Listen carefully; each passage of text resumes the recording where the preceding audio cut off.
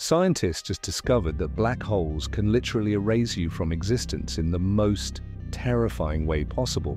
So I was reading this astrophysics paper last week and came across something called spaghettification.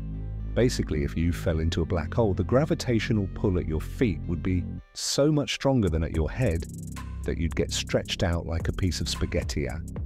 But here's the really messed up part.